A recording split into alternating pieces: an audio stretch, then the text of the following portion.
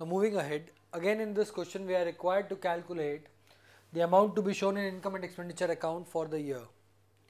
Remember, the payment made during the year 2005-06 is 17,000 and the stock of sports material, creditors for sports material and advance paid for sports material is given to you.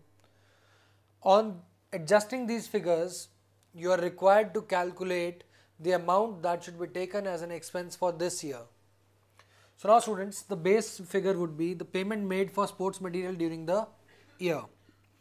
That is payment made during the year.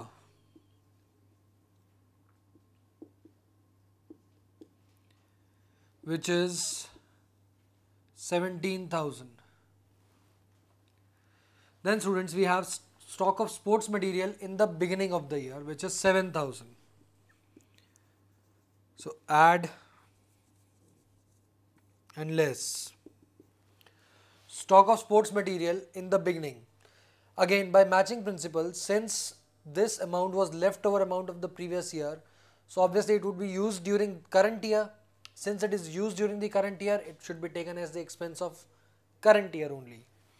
So stock, or I should write it as opening stock of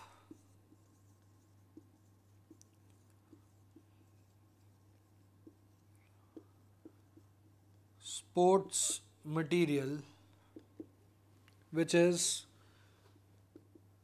7,000. Vice versa for closing stock. Closing stock is given to be 6,000. Now this amount would not be used during the current year.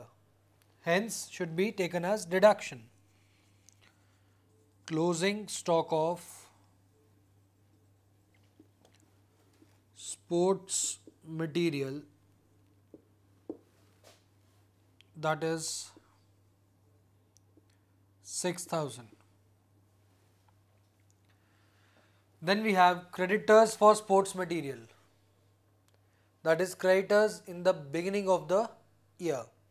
Again, creditors in the beginning of the period means they belong to previous year. The amount was due for previous year. Hence, should not be taken as an expense of this year. So we would show it as deduction, that is opening creditors.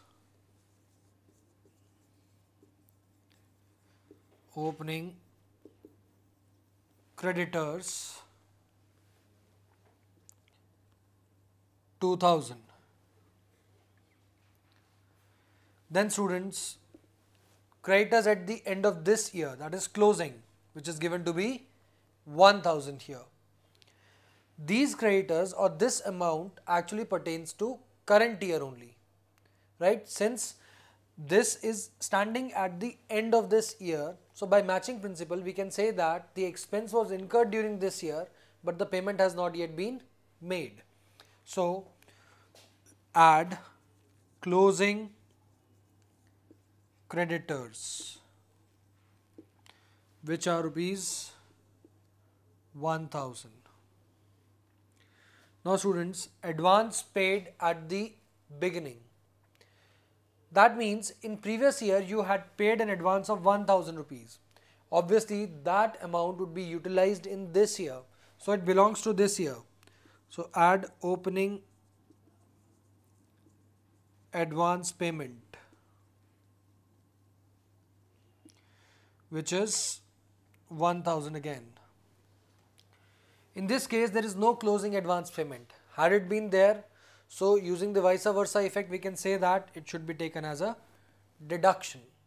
So now let us add it and find the balance that should appear in income and expenditure account. And we can see by totaling it comes to 26,000 minus 8,000, that the amount should be 18,000 to be debited to income and expenditure account.